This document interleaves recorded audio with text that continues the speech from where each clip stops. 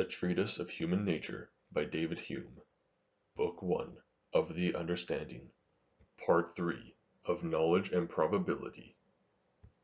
Section 14 of the Idea of Necessary Connection. Having thus explained the manner in which we reason beyond our immediate impressions, and conclude that such particular causes must have such particular effects, we must now return upon our footsteps to examine that question which first occurred to us, and which we dropped in our way. What is our idea of necessity, when we say that two objects are necessarily connected together? Upon this head I repeat what I have often had occasion to observe, that as we have no idea that is not derived from an impression, we must find some impression that gives rise to this idea of necessity,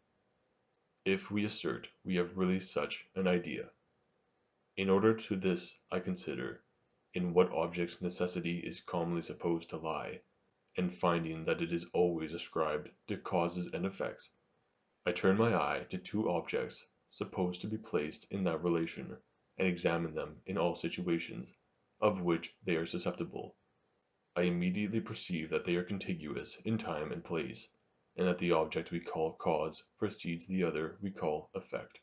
In no one instance can I go any farther, nor is it possible for me to discover any third relation betwixt these objects. I therefore enlarge my view to comprehend several instances where I find like objects always existing in like relationships of contiguity and succession. At first sight this seems to serve but little to my purpose. The reflection on several instances only repeats the same objects, and therefore can never give rise to a new idea. But upon farther inquiry I find that the repetition is not in every particular the same, but produces a new impression, and by that means the idea, which I at present examine. For after a frequent repetition I find that upon the appearance of one of the objects, the mind is determined by custom to consider its usual attendant, and to consider it in a stronger light upon account of its relation to the first object. 'Tis this impression, then, or determination, which affords me the idea of necessity. I doubt not but these consequences will at first sight be received without difficulty, as being evident deductions from principles which we have already established, and which we have often employed in our reasonings. This evidence, both in the first principles and in the deductions, may seduce us unwarily into the conclusion, and make us imagine it contains nothing extraordinary, nor worthy of our curiosity. But though such an inadvertence may facilitate the reception of this reasoning, 'twill make it be the more easily forgot, for which reason I think it proper to give warning that I have just now examined one of the most sublime questions in philosophy, that concerning the power and efficacy of causes, where all the sciences seem so much interested. Such a warning will naturally rouse up the attention of the reader, and make him desire a more full account of my doctrine, as well as of the arguments on which it is founded. This request is so reasonable that I cannot refuse complying with it, especially as I am hopeful that these principles, the more they are examined, will acquire the more force and evidence. There is no question which, on account of its importance as well as difficulty, has caused more disputes both among ancient and modern philosophers than this concerning the efficacy of causes, or that quality which makes them be followed by their effects. But before they entered upon these disputes, methinks it would not have been improper to have examined what idea we have of that efficacy which is the subject of the controversy. This is what I find principally wanting in their reasonings, and what I shall here endeavor to supply. I begin with observing that the terms of efficacy, agency, power, force, energy, necessity, connection, and productive quality are all nearly synonymous, and therefore 'tis an absurdity to employ any of them in defining the rest. By this observation we reject at once all the vulgar definitions which philosophers have given of power and efficacy, and instead of searching for the idea in these definitions, must look for it in the impressions from which it is originally derived. If it be a compound idea, it must arise from compound impressions, if simple, from simple impressions. I believe the most general and most popular explication of this matter is to say that finding from experience that there are several new productions in matter, such as the motion and variations of body, and concluding that there must somewhere be a power capable of producing them,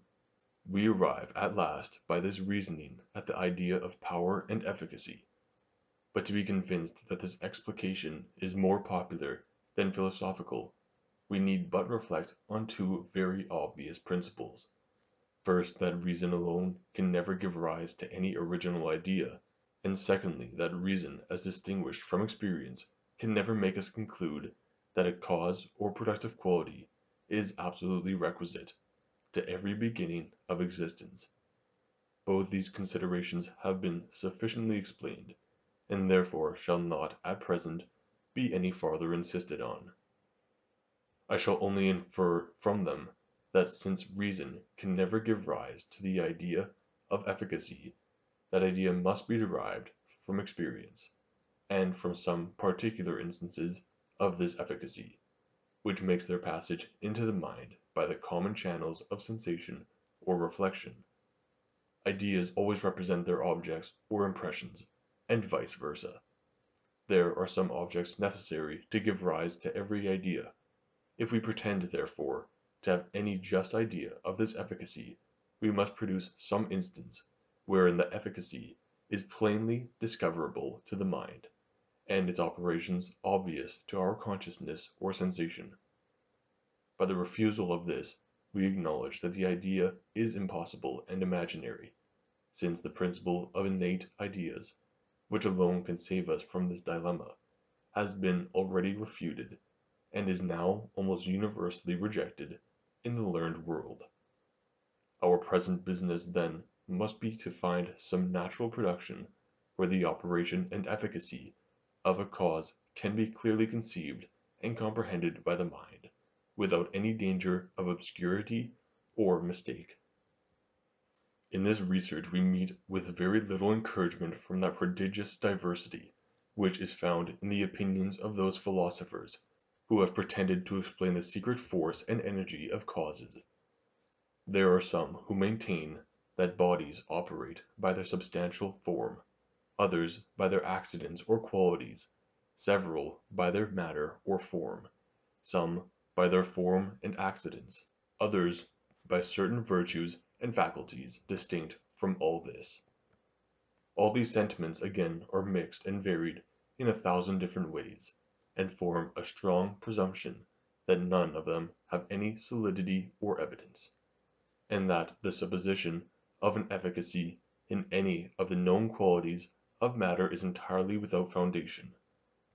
This presumption must increase upon us when we consider that these principles of substantial forms and accidents and faculties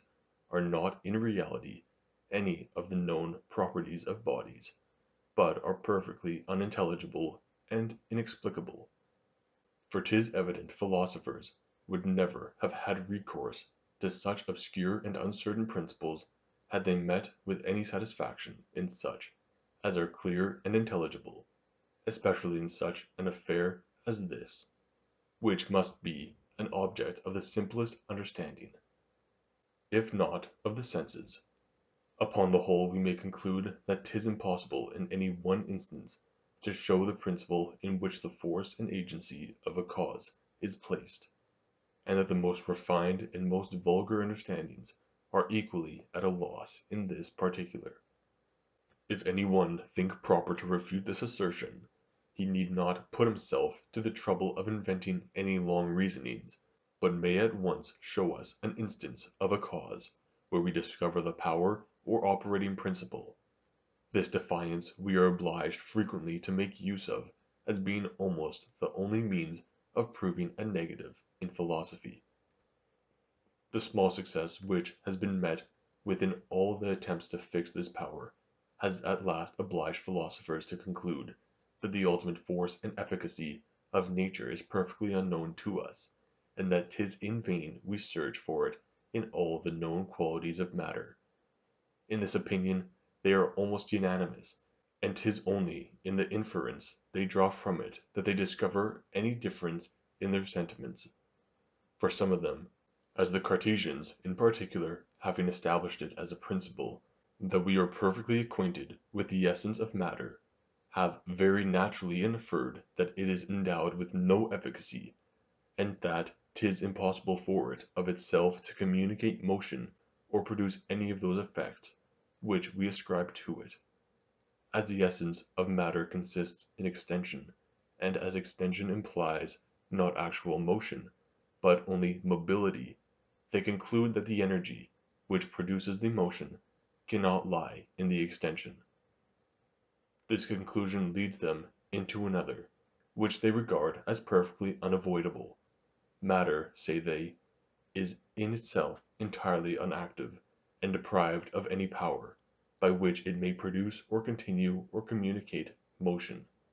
But since these effects are evident to our senses, and since the power that produces them must be placed somewhere, it must lie in the Deity, or that divine being, who contains in his nature all excellency and perfection. 'Tis the Deity, therefore, who is the prime mover of the universe, and who not only first created matter, and gave it its original impulse, but likewise by a continued exertion of omnipotence supports its existence, and successively bestows on it all those motions, and configurations and qualities with which it is endowed. This opinion is certainly very curious, and well worth our attention, but 'twill appear superfluous to examine it in this place. If we reflect a moment on our present purpose in taking notice of it, we have established it as a principle, and as all ideas are derived from impressions or some precedent perceptions, 'tis impossible we can have any idea of power and efficacy, unless some instances can be produced wherein this power is perceived to exert itself. Now as these instances can never be discovered in body, the Cartesians, proceeding upon their principle of innate ideas, have had recourse to a supreme spirit or deity, whom they consider as the only active being in the universe, and as the immediate cause of every alteration in matter. But the principle of innate ideas being allowed to be false, it follows that the supposition of a deity can serve us in no stead in accounting for that idea of agency which we search for in vain in all the objects which are presented to our senses, or which we are internally conscious of in our own minds. For if every idea be derived from an impression, the idea of a deity proceeds from the same origin, and if no impression either of sensation or reflection implies any force or efficacy, 'tis equally impossible to discover or even imagine any such active principle in the deity. Since these philosophers therefore have concluded that matter cannot be endowed with any efficacious principle, because 'tis impossible to discover in it such a principle, the same course of reasoning should determine them to exclude it from the Supreme Being. Or if they esteem that opinion absurd and impious, as it really is, I shall tell them how they may avoid it, and that is by concluding from the very first that they have no adequate idea of power or efficacy in any object, since neither in body nor spirit, neither in superior nor inferior natures, are they able to discover one single instance of it. The same conclusion is unavoidable upon the hypothesis of those who maintain the efficacy of second causes, and attribute a derivative, but a real power and energy to matter. For as they confess that this energy lies not in any of the known qualities of matter, the difficulty still remains concerning the origin of its idea. If we have really an idea of power, we may attribute power to an unknown quality, but as 'tis impossible that idea can be derived from such a quality, and as there is nothing in known qualities which can produce it, it follows that we deceive ourselves. when we imagine we are possessed of any idea of this kind, after the manner we commonly understand it. All ideas are derived from and represent impressions. We never have any impression that contains any power or efficacy. We never, therefore, have any idea of power. It has been established as a certain principle that general or abstract ideas are nothing but individual ones taken in a certain light, and that, in reflecting on any object, 'tis as impossible to exclude from our thought all particular degrees of quantity and quality as from the real nature of things. If we be possessed, therefore, of any idea of power in general, we must also be able to conceive some particular species of it, and as power cannot subsist alone, but is always regarded as an attribute of some being or existence, we must be able to place this power in some particular being, and conceive that being as endowed with a real force and energy, by which such a particular effect necessarily results from its operation.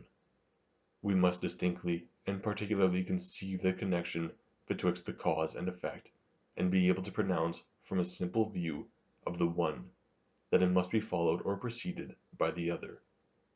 This is the true manner of conceiving a particular power in a particular body, and a general idea being impossible without an individual. Where the latter is impossible, 'tis certain the former can never exist.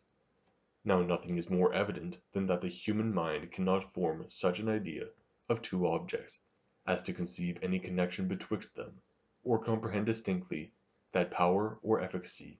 by which they are united. Such a connection would amount to a demonstration, and would imply the absolute impossibility for the one object not to follow,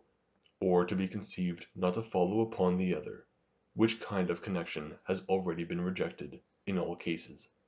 If any one is of a contrary opinion, and thinks he has attained a notion of power in any particular object, I desire he may point out to me that object. But till I meet with such a one, which I despair of, I cannot forbear concluding,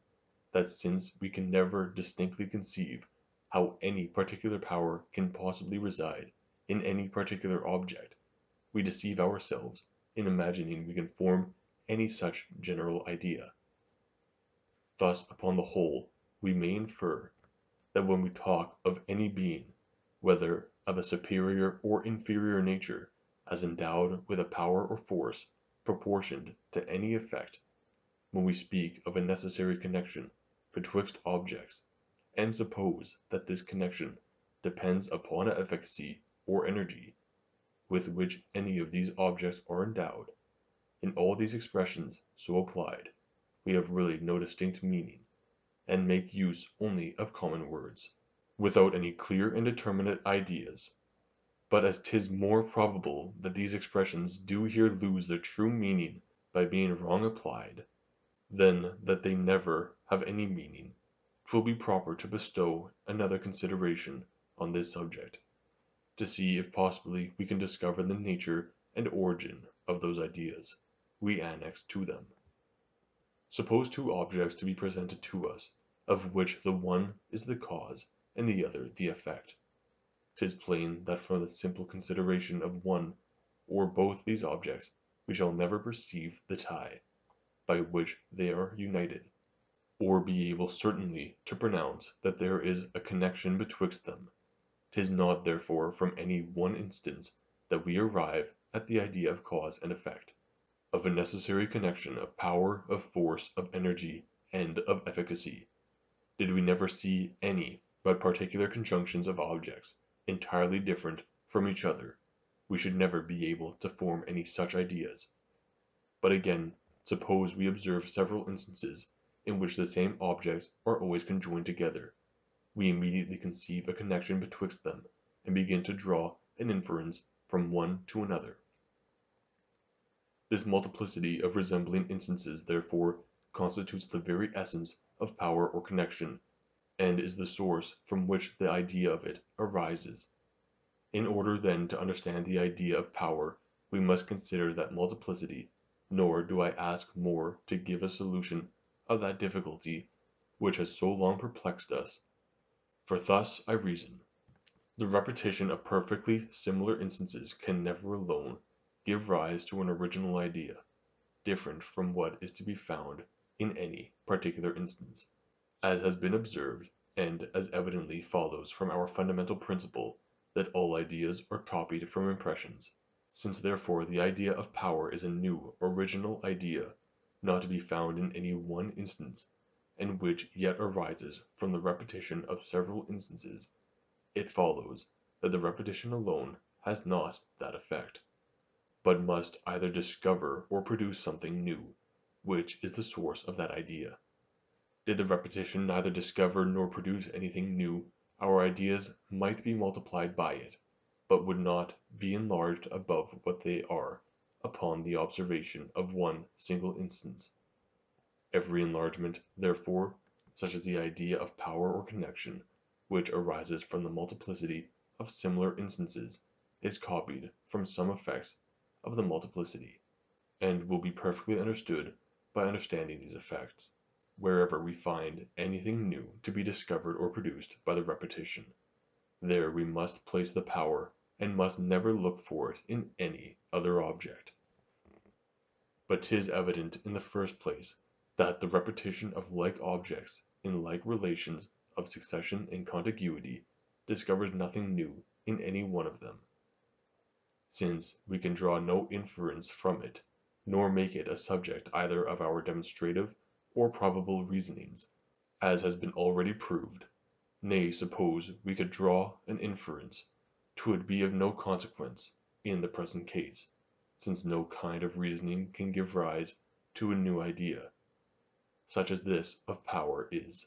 But wherever we reason we must antecedently be possessed of clear ideas, which may be the objects of our reasoning.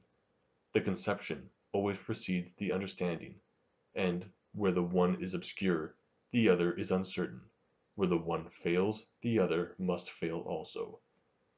Secondly, 'tis certain that this repetition of similar objects in similar situations produces nothing new, either in these objects or in any external body.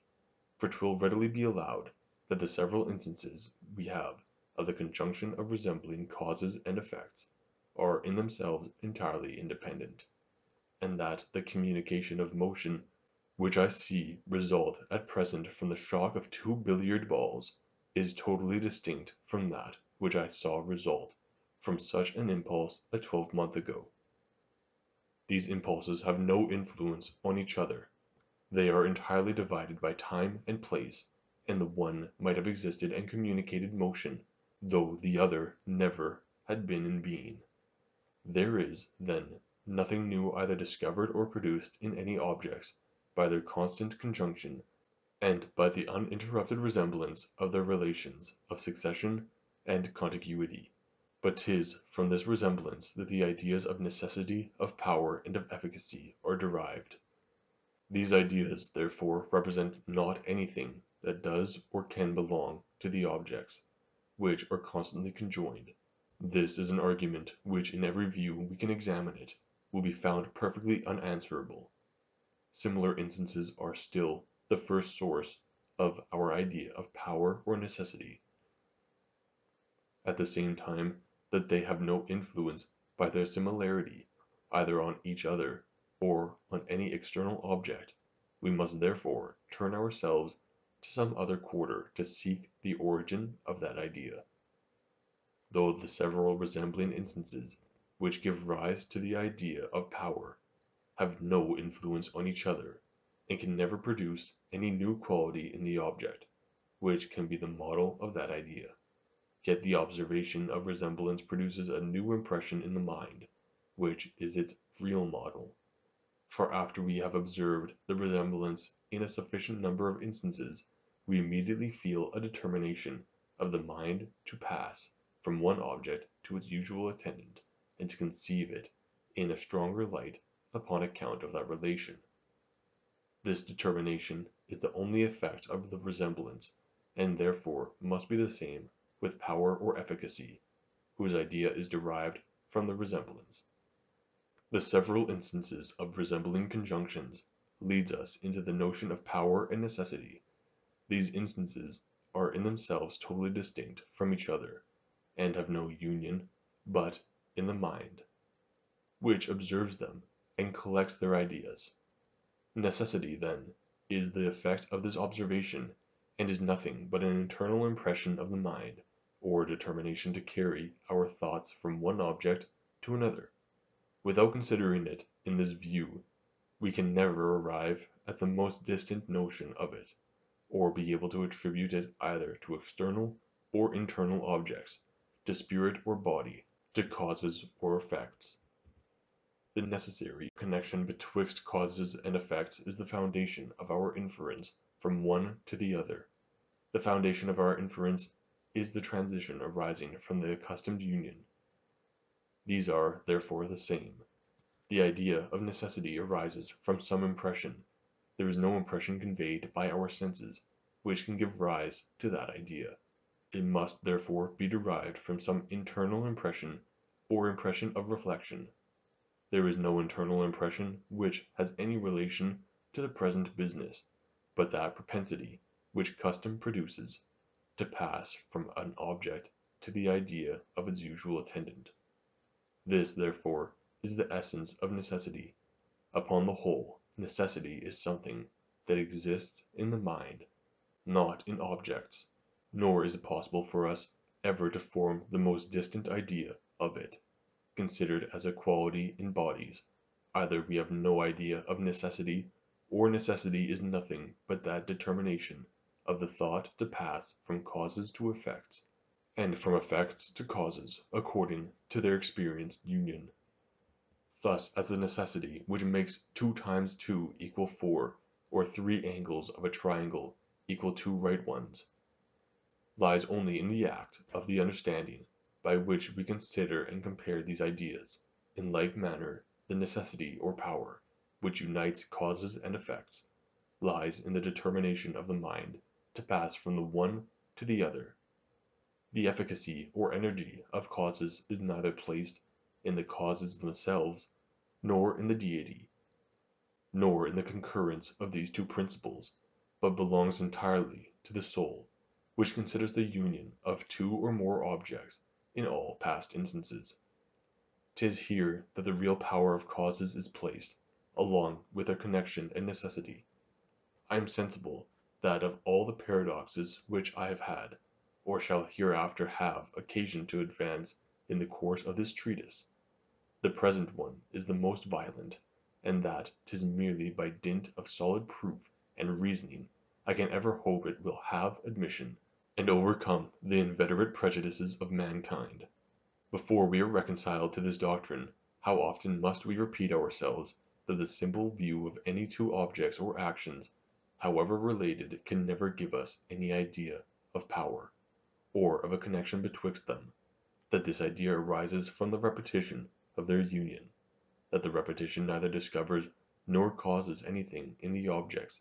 but has an influence only on the mind, by that customary transition it produces. That this customary transition is, therefore, the same with the power and necessity, which are consequently qualities of perceptions, not of objects, and are internally felt by the soul, and not perceived externally in bodies. There is commonly an astonishment attending everything extraordinary, and this astonishment changes immediately into the highest degree of esteem or contempt,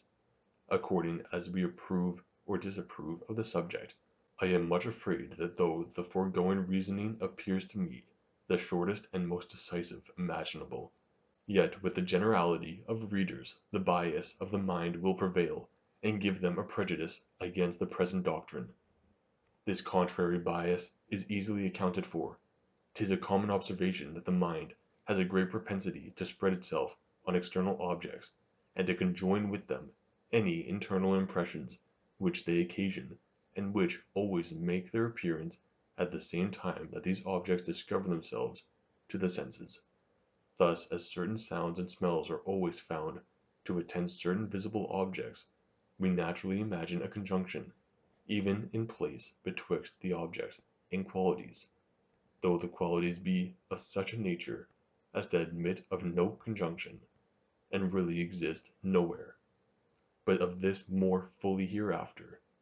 Meanwhile, 'tis sufficient to observe that the same propensity is the reason why we suppose necessity and power to lie in the objects we consider, not in our mind that considers them, notwithstanding it is not possible for us to form the most distant idea of that quality,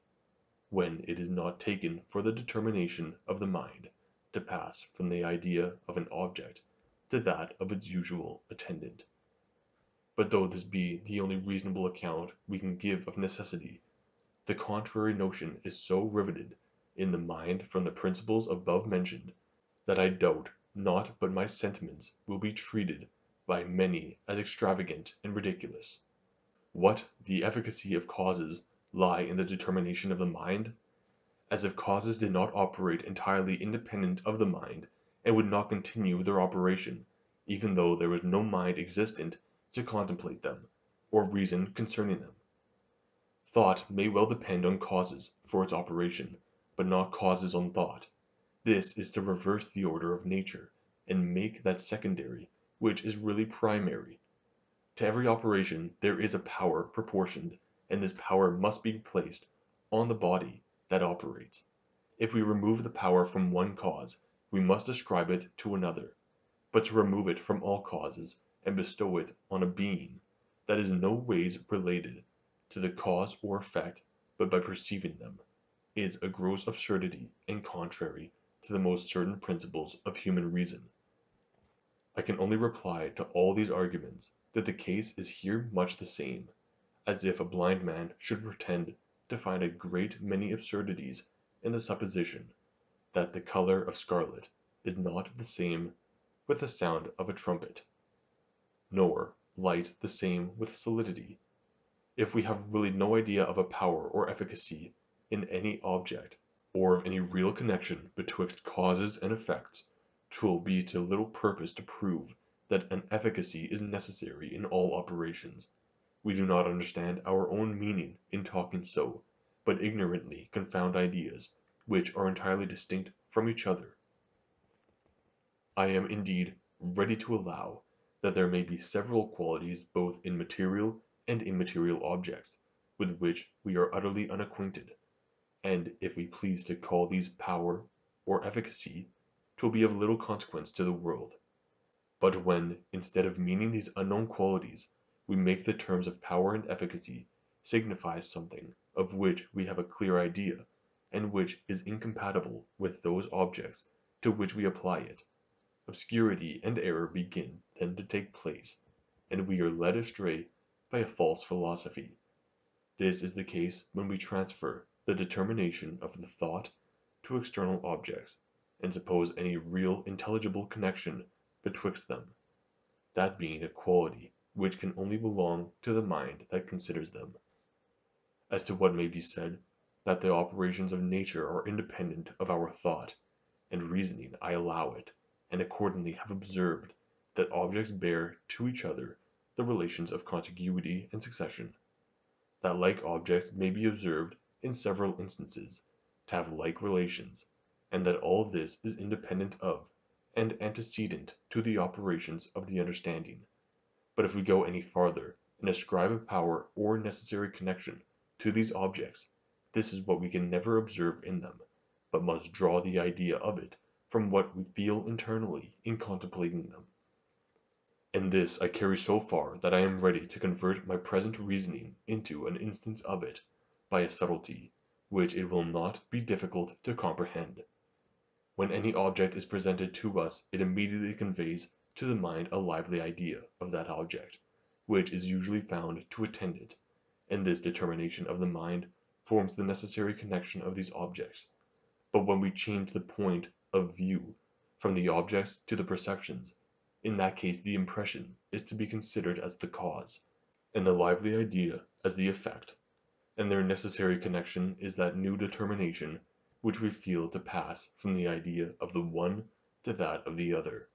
The uniting principle among our internal perceptions is as unintelligible as that among external objects, and is not known to us any other way than by experience. Now the nature and effects of experience have been already sufficiently examined and explained. It never gives us any insight into the internal structure or operating principle of objects, but only accustoms the mind to pass from one to another. 'Tis now time to collect all the different parts of this reasoning, and by joining them together form an exact definition of the relation of cause and effect, which makes the subject of the present inquiry.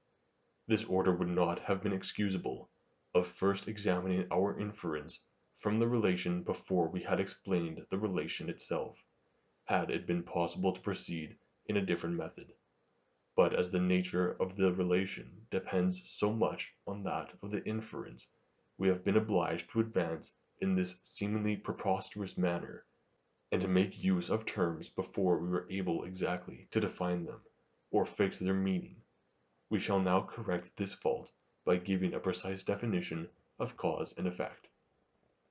There may two definitions be given of this relation, which are only different by their presenting a different view of the same object, and making us consider it either as a philosophical or as a natural relation, either as a comparison of two ideas, or as an association betwixt them. We may define a cause to be an object precedent and contiguous to another, and where all the objects resembling the former are placed in like relations of precedency and contiguity to those objects that resemble the latter. If this definition be esteemed defective because drawn from objects foreign to the cause, we may substitute this other definition in its place. A cause is an object precedent and contiguous to another, and so united with it, that the idea of the one determines the mind to form the idea of the other, and the impression of the one to form a more lively idea of the other. Should this definition also be rejected for the same reason, I know no other remedy than that the persons who express this delicacy should substitute a juster definition in its place. But for my part I must own my incapacity for such an undertaking. When I examine the utmost accuracy those objects which are commonly denominated causes and effects, I find in considering a single instance that the one object is precedent and contiguous to the other, and in enlarging my view to consider several instances, I find only that like objects are constantly placed in like relations of succession and contiguity. Again, when I consider the influence of this constant conjunction, I perceive that such a relation can never be an object of reasoning, and can never operate upon the mind, but by means of custom, which determines the imagination to make a transition from the idea of one object to that of its usual attendant, and from the impression of one to a more lively idea of the other. However extraordinary these sentiments may appear, I think it fruitless to trouble myself with any farther inquiry or reasoning upon this subject, but shall repose myself on them as on established maxims. 'Twill only be proper, before we leave this subject, to draw some corollaries from it, by which we may remove several prejudices and popular errors that have very much prevailed in philosophy. First, we may learn from the foregoing doctrine that all causes are of the same kind, and that in particular there is no foundation for that distinction, which we sometimes make betwixt efficient causes and causes sine qua non, or betwixt efficient causes and formal and material and exemplary and final causes. For as our idea of efficiency is derived from the constant conjunction of two objects, where this is observed, the cause is efficient, and where it is not, there can never be a cause of any kind. For the same reason we must reject the distinction betwixt cause and occasion, when supposed to signify anything essentially different from each other. If constant conjunction be implied in what we call occasion, 'tis a real cause; if not, 'tis no relation at all, and cannot give rise to any argument or reasoning. Secondly, the same course of reasoning will make us conclude that there is but one kind of necessity, as there is but one kind of cause, and that the common distinction betwixt moral and physical necessity is without any foundation in nature. This clearly appears from the precedent explication of necessity. 'Tis the constant conjunction of objects along with the determination of the mind, which constitutes a physical necessity, and the removal of these is the same thing with chance, as objects must either be conjoined or not, and as the mind must either be determined or not to pass from one object to another, 'tis impossible to admit of any medium betwixt chance and an absolute necessity. In weakening this conjunction and determination you do not change the nature of the necessity, since even in the operation of bodies these have different degrees of constancy and force, without producing a different species of that relation. The distinction which we often make betwixt power and the exercise of it is equally without foundation. Thirdly, we may now be able fully to overcome all that repugnance